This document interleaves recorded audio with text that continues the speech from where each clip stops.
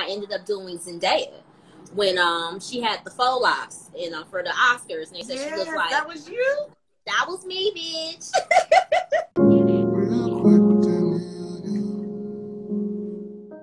So everybody that comes in real quick, I have them tell me who you are besides your name, and then one thing that you love most about who Shelby Swain is.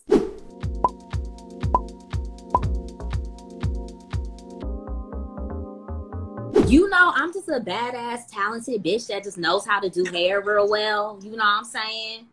That just has a heart of gold, and and I love gold too. You do. What is it that you love about yourself, Shelby? I just love the fact that I'm just me. You know what I'm saying? I just like that. I just kind of just don't give a fuck, and I just like really just kind of to stay true to who I am. I like ghetto ass shit, and I incorporate it in everything that I do. You do. And one thing that I love about you, that's like the authenticity of who you are. When I met you, I was like, who is this girl? Because you were so different from other hairstylists that I've experienced, other people that I've experienced on set for different things. And I'm just like, finally, and no shade to anybody else, because, I understand people wanting to button up and just, but it was just so nice and refreshing to walk into that space and to feel that type of energy that you have. And to see that, and to see how you treat people and to see how you interact with folks, even how you interact with Lizzo. And I was like, who is this girl? Because I came for Lizzo, but I fell in love with you. Oh, thank you so much. But I love that about you. Even when I got to see you do your thing, Lizzo had you doing her hair on stage, and you guys had on the Nipsey merchant, like the Nipsey apparel. Yes, the Jimmy Kimmel. Yes, I knew it was late night, but I love that moment. That was so black, so strong, so beautiful. That was a great moment, definitely. That was a very strong moment, and I'm just so thankful to be just a part of just that. You know what I'm saying? I feel like it just brought. Yeah. It's just really, I feel like it touched the masses in a way that it needed to be touched. You know what I'm saying? It needs to be recognized. And I really thought that was kind of cool. I did too. You definitely had us talking. And I love that Lizzo does that. She incorporates the people around her into her space in different ways. And I know I've heard about you talking about your start as a hairstylist, but I remember you saying something about you were an assistant. And then all of a sudden, like, you were the girl. I don't think I was like an assistant. I definitely assisted though. I'm not gonna lie. You gotta do that as a hairstylist. You gotta assist. So it wasn't official, but you were helping. Pretty much how I got my start. I just got my start from just doing like little photo shoots, little test shoots and stuff. And then from there, like I got pretty known because I started doing like other like celebrities, like Sean Ross, a few more other, and then I ended up doing Zendaya when she had the faux locks, for the Oscars, and they said she looked like that was you. That was me, bitch. And then from there it just went that way. Wow, because that was a moment in time. First of all, for Zendaya to be so unapologetic about her blackness, that really ruffled a lot of feathers, because she A-list. They don't know how to do what A-list gets into, like, let's get black on them. They get crazy. So how did that even come about? Like, was it your idea? Was it her idea? It was kind of just like it just happened like the night before. It was just like a conversation that just kind of just turned into like a hairstyle. Like, let's make a statement. Let's try something different, and it worked. It worked. I feel like we need to always represent our hairstyles no matter what, on any kind of carpet. We need to always represent us, period, no matter what room we in. Yeah, because you don't usually, well, now you get to see it a little bit more. Before Corona, we were seeing it a little bit more. We also definitely love how you experiment with Lizzo's hair, because you did like a faux lock situation at the NAACP Awards with like an updo. So making these styles elegant, like, because we all know that sometimes when it comes to natural hair, they say a lot of things, but they don't ever call it professional or polished. And I don't understand why. I feel like hair is hair. As long as you make it look good, that's all that matters. And I feel like our hair needs to be accepted. I'm tired. So tired. Well, tell me, Shelby, about baby Shelby and your hair journey. Like, was there ever a time, I would love to know, like, a time in your life, especially your young adult life, where you had to like accept your black hair, where maybe it was someone said something or people made you feel a way about it. Was there ever a time? I accepted it very young because I was bald headed growing up. You know what I'm saying? And this is like when you're around everybody with hair that's flourishing, you got to do something. So it kind of turned me into a hairstylist at a very young age. Like, I've always loved hair, and I've always loved I always like will watch like hair shows and competitions, and like I used to love going to the beauty shop and just sitting there and watching everybody get their hair done. It's such a long process. You in shop all day. But to me, I feel like being in those spaces really kind of just helped me just understand who I am as a person, understand my hair, and how I can manipulate it and like do like bomb things with it. Like, I don't have to just have this one look. I can have so many looks. And It's like, it just really it just shows that having like with our hair being so versatile, it's just like, come on. I need to play with it. It's so and I need to play in other people's heads. So that was early. Did you like love hair early too, or did you have to get into the idea of loving hair and doing it? I absolutely loved hair. I used to do all my Barbies, my Cabbage Patch dolls. Like, everybody had braids. They always had individuals. Everybody got braided. All my dolls got braided up. Just all different styles. You know that Barbie scalp is a bit of a lace front. That's a lace front all day. You know what I'm saying? She got that Barbie, 1A lace front.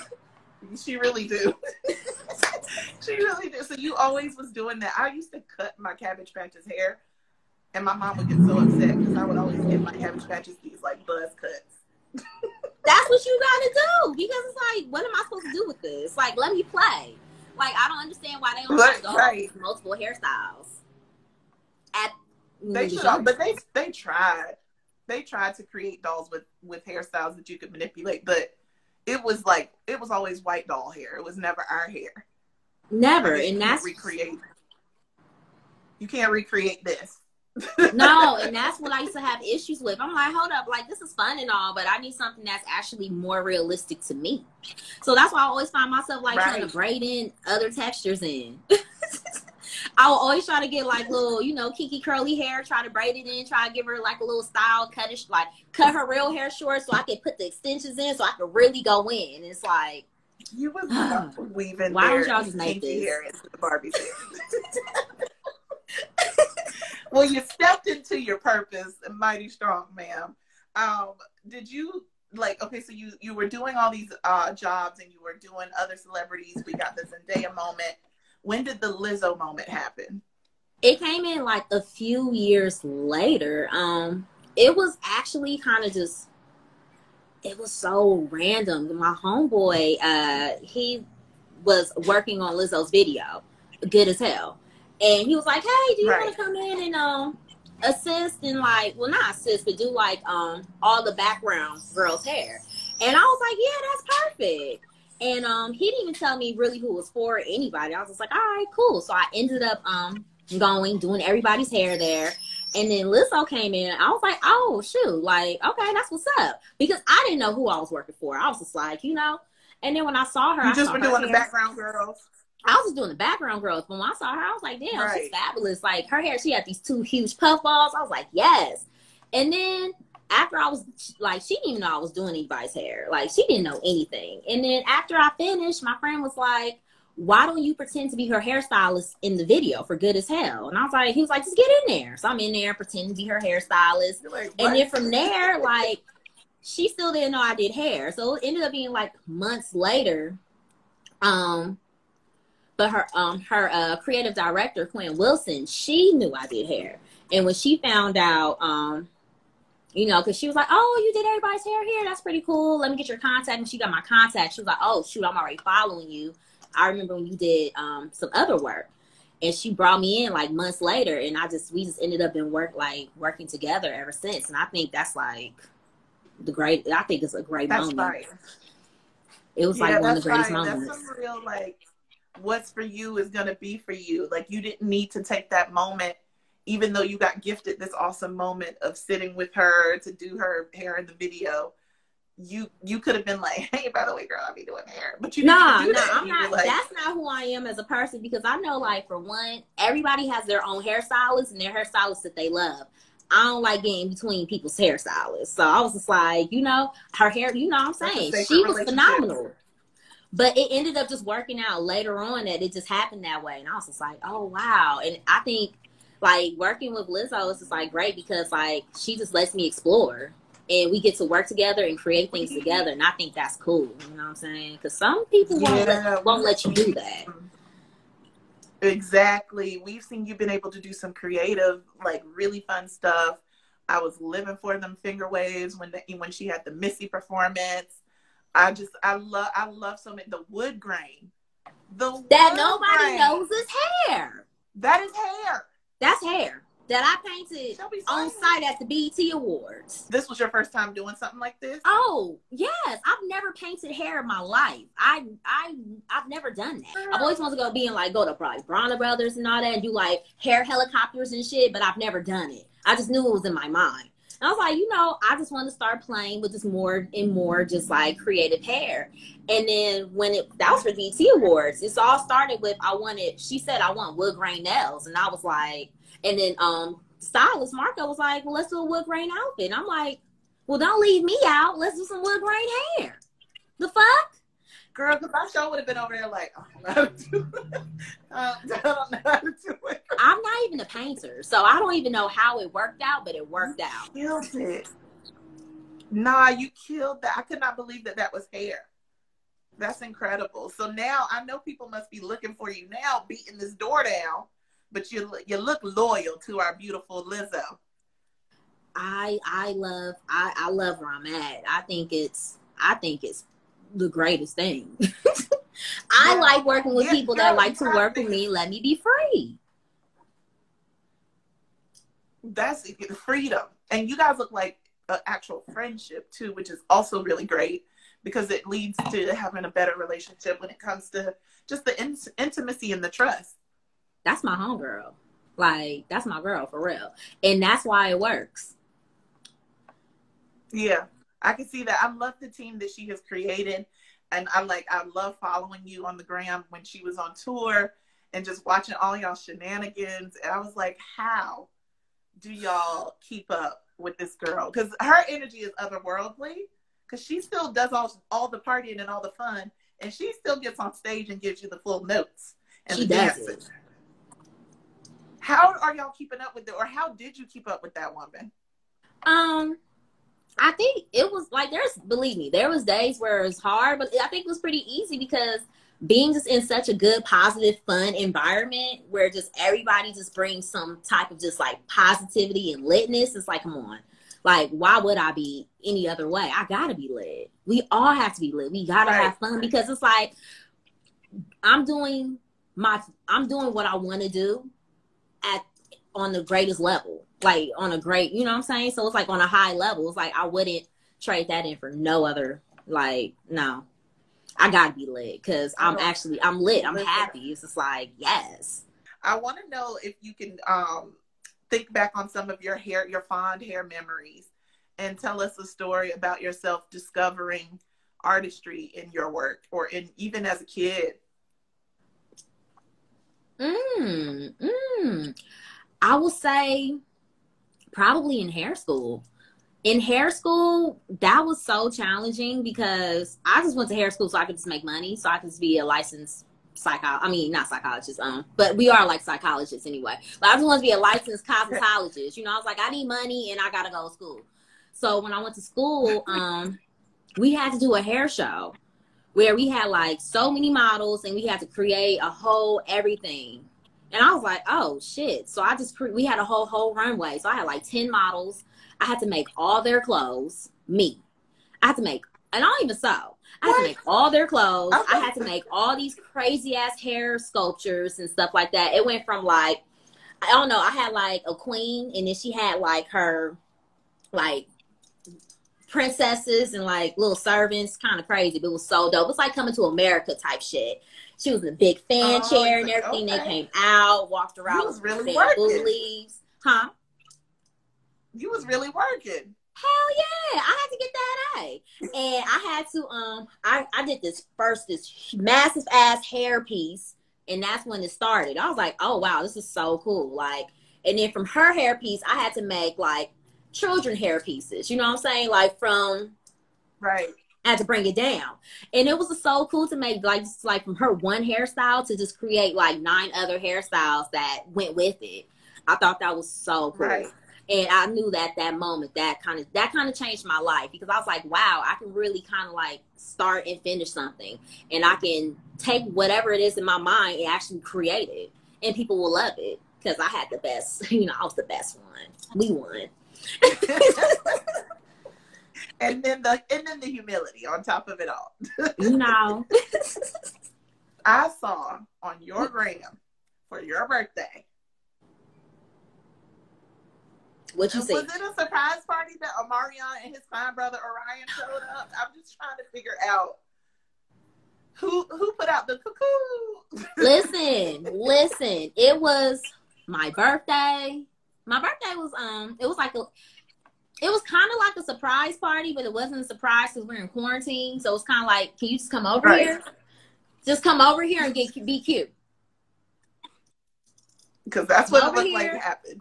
And be cute. So I was like, I know how to do that. I know how to pull up, and I know how to be cute. I had no idea. I had literally no idea what was happening, what was going on. I just knew it was going to be fun, and I had to be cute. So that means pictures were going to be there. I was going to take some pictures.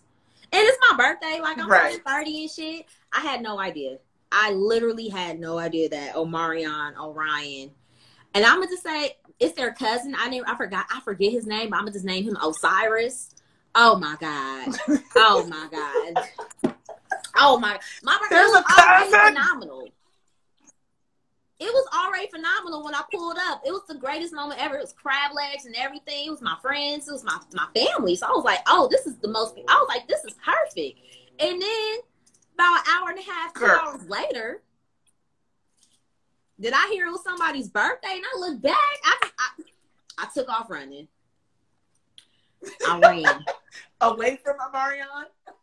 Away. I had to get up out of there. I couldn't believe what I felt like. It was like, you ever watch like Super Sweet 16? And the celebrity walk in. I have to get up out of it. I had to go. I couldn't even be in there a second longer. I was out. You so silly. I can't. That was the greatest moment of my life. Let's talk a little bit about your music, Shelby Swain, because I was listening. Because I was listening to your Christmas song and your birthday song, both very ignorant and amazing, and I love them. You stupid! Yes, that's how I like it. But I love that. So, are you a bona fide musical artist? I don't know what I am, but sometimes I have a song in my heart and I just need to let it out. So I have no problem playing.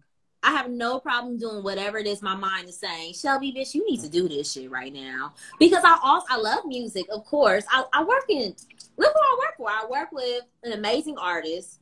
You know what I'm saying? I'm in the music industry, and I've loved videos. So I really kind of make music just so I can have music videos. I want my own so that's what I like to do. I can see that. I love your Christmas video. I love the Christmas video. It's so much fun. So are you going to continue on giving us music? Are we we have EP? Some EP's coming very soon, and I actually just shot a video. I shot a fire ass video. It's called "Hit It From the Back." You know me. I like to create. Let's find out. Is Omarion or Orion or Osiris in the video? Y'all want to just find out. The O's made it.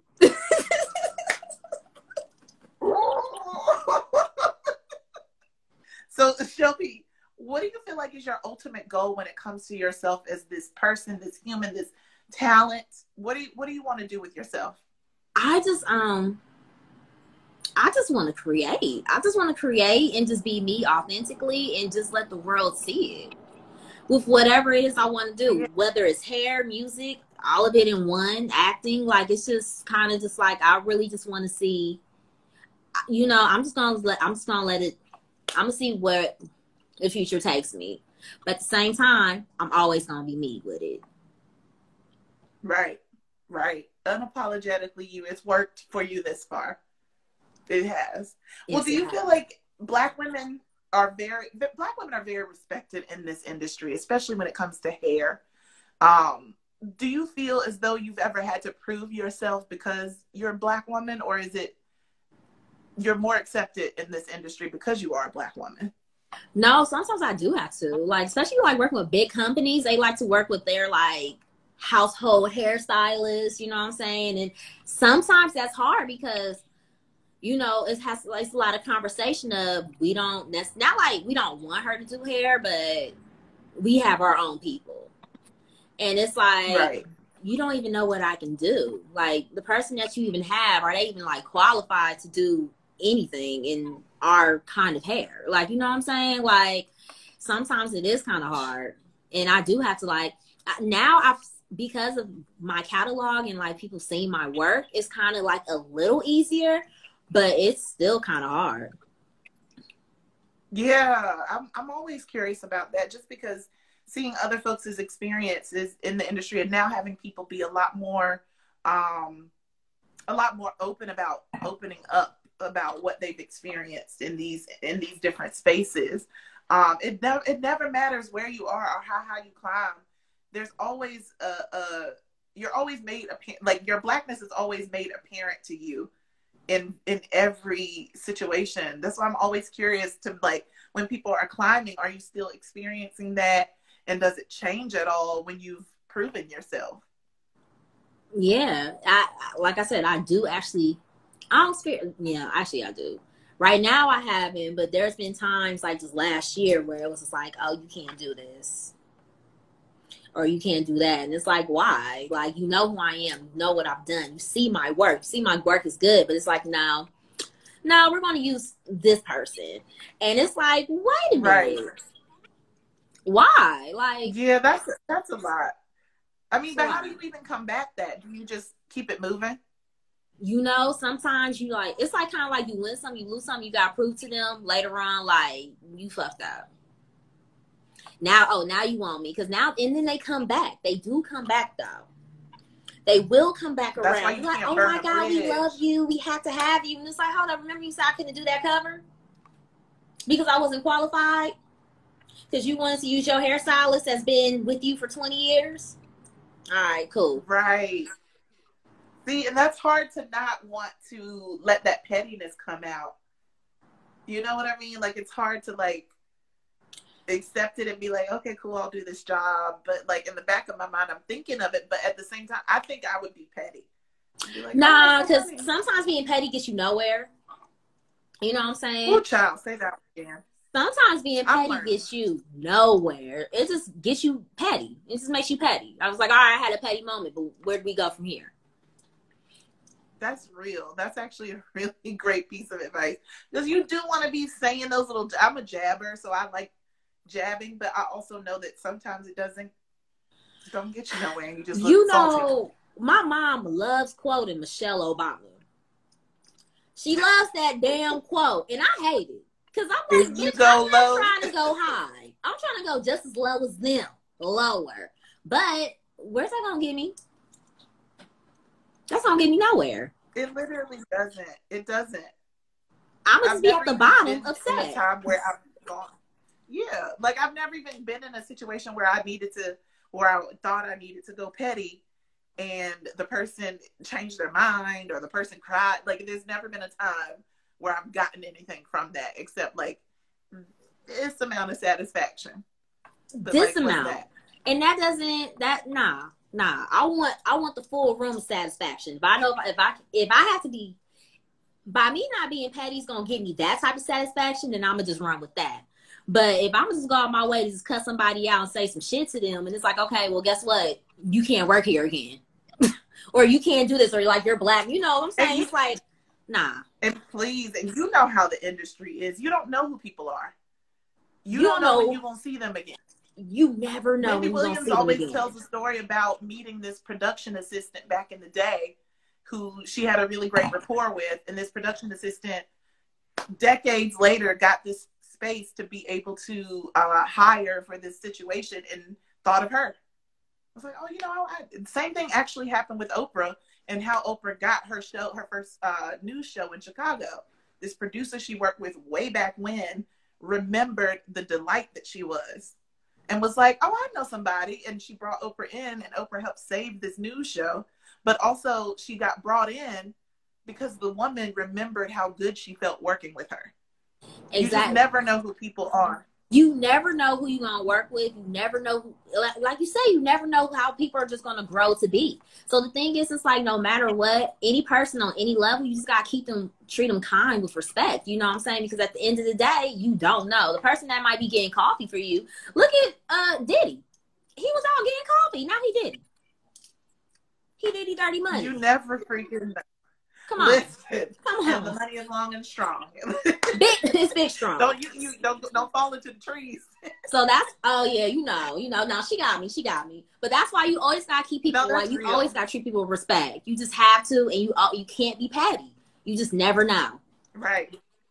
One thing that I talk about a lot when it comes to Blackness and success is the fact that our success does not come solo. It doesn't come by ourselves. And we are like, I'm constantly thinking about people that I reach back and pull forward or reach to the side and pull with me. I feel like because of the limitations of our society, there's a lot of people that wouldn't necessarily get into the room if not for the people that made their way into the room. Yeah. You know, and so with that, do you find yourself, because you are still climbing and you are still grinding, do you find yourself reaching back to pull forward and mentoring in any way? Definitely. Because like I said, I wouldn't have a lot of jobs if it wasn't for somebody that just believed in me. I wouldn't have, to be honest. Like, yeah, I'm great. Like, it's kind of like what Nunu's daddy said. It's not what you know, it's who you know. Yeah, I brought up ATL. It is what it is. Nunu's daddy. And look, Esquire got in because of the letter of recommendation from the daddy. So it's literally like, I could be the greatest person in the world, the greatest hairstylist in the world, but if somebody got a friend in higher places, who you think they gonna choose? So it's like with me, now that I know that, I make sure that I always bring somebody with me. I make sure that, but I have to, you gotta make sure they're the right people, but you gotta like, I was about to say, you can't just stick your neck out for any Nah. You got to see what kind of character they have. You got to go down the lines of who they are as a person, but you got to bring people with you because it's like, I would love to make sure that I give somebody a chance the same way that somebody gave me a chance. Yeah, that's real. I love that. I want to know what's the biggest before you get up out of here because the time goes by so fast, don't it? Oh damn! It's what been is a minute. The biggest lesson? You're like it's been a long time. What is the biggest thing that you feel like you've learned about Shelby as a human in doing this work that you've been able to do in your career? I've learned that I work very well under pressure, and I know everybody says that, but I really do because I stop talking. And when I stop talking, that's how you know something phenomenal is about to happen. Don't say a word to me. Let me just go in here and create. I've actually learned that I can just really just put my mind to something and really just go with it and to see what, it's crazy because I've accomplished things I would have never even imagined. You know what I'm saying? Now that I'm here, I'm like, damn, I actually can do anything. Yeah. I can do anything I put my mind to. And that's a beautiful thing to tap into is to be able to think in the way of possibilities. Because not a lot of people are able to think in possibility. You know what I mean? Like we limit ourselves into what we can see, what we can what we have experienced, as opposed to dreaming, essentially. Yeah. A lot of people don't dream. I have no problem turning my dream into a reality because most of the time I can't even see far. You know what I'm saying? I'm just like right there in that moment, but I know at this moment that I'm in, whatever I'm doing is going to open up some type of opportunity and door for the future. And that's why I always make sure I just do my best, and I just make sure I give it my all. And I just, like I said, I always just try to keep it just as much as me as possible. So when I do get to that point, I'm there. You know what I'm saying? I just believed in me. You got to believe in you, no matter what. Even if it sounds crazy. Even if it sounds crazy, girl, I be believing in myself. Like when Noah built the ark, it looked and sounded crazy, but that worked out. You know, people like, I've noticed, like, even talking to like some of like my homegirls and stuff, they're like, damn, I should have done this or I should have done that. And they like kind of beat themselves up for not being where they are, just doing just things that they feel like has nothing to do with like their career. And I'm like, girl, do that shit. Do it. Because that's the thing. It's not one thing that's going to help you build your foundation. It's multiple things. So whatever you need to learn and whatever that's in your heart and your desire to help you grow to be the best you, just do it. Like, yeah, you might be a phlebotomist, but you also might want to do eyelashes. You never know where this could take you. The two could take you so far. Do it. Do it. I love, girl, yes, love that mentality, because you don't ever know. And honestly, you can talk yourself out of doing a lot of things, from the big to the small, if you just don't. We talk ourselves out of doing so many things. It's like, girl, fuck that thought and do it. Do it. I hope y'all receiving the word from the Church of the Shelby Swain. We love it.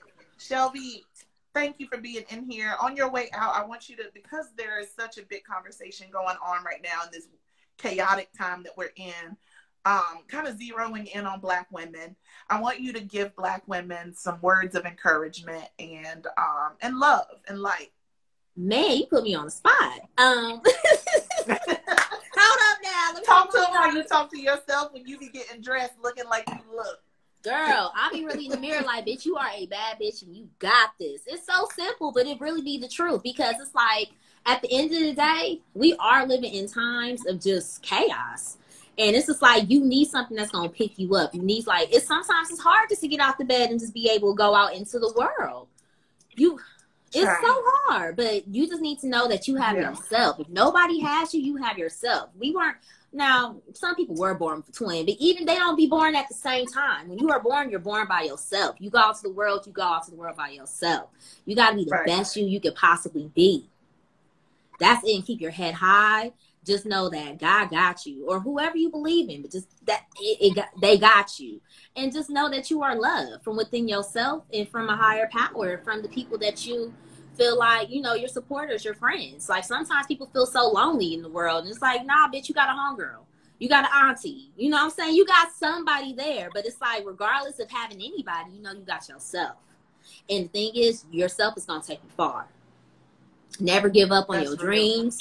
Be the best you could be. Be the baddest bitch. If whatever it takes for you to be that bad bitch, if you got to put on some extra highlight, do it. If you got to go and chill in the sauna, you got to read some shit. You got to, whatever you have to do, whatever is good for you, do it times 10.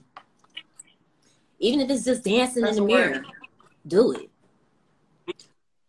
Do it. Well, I'm ready. You got me ready for action, Shelby. So you better be sending me a video you twerking in. That's coming, honey. Anytime. I would slide it right on in your DMs.